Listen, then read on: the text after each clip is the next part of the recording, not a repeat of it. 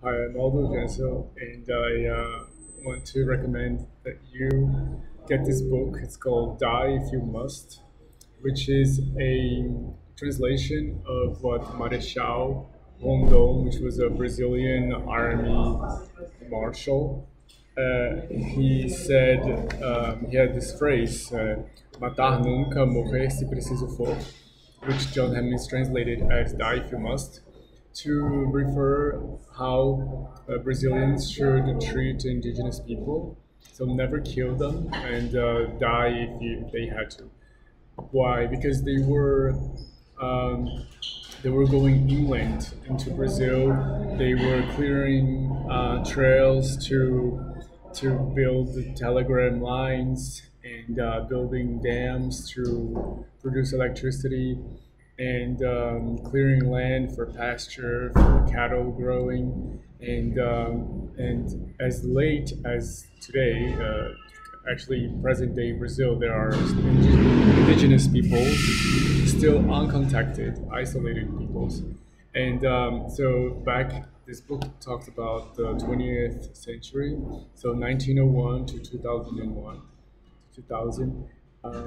It talks about the indigenous groups that were met, contacted during those times, and how they would be killed by diseases, they would be killed by struggles for land, and it talks about like the politics of demarcating indigenous lands.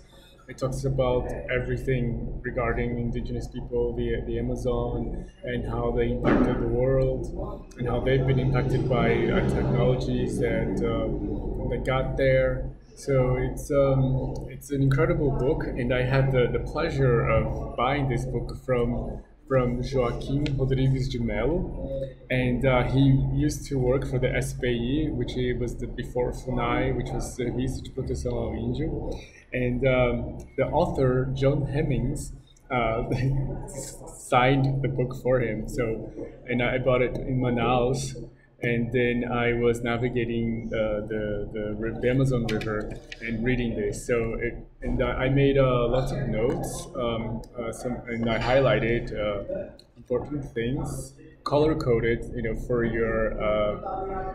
your convenience, and made some notes and annotations. So I think you appreciate to read this version, which is my annotated version, and.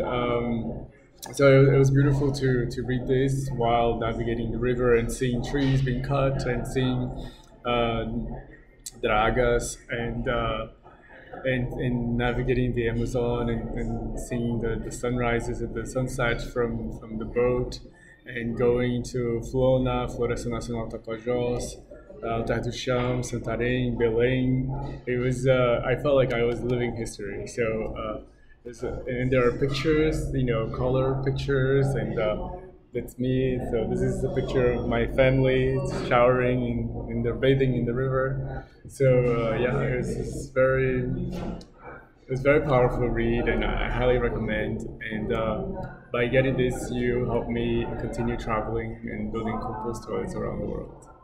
Aho. So yeah, thank you. Get this book. I put the link on that. Right. Cheers. Ciao.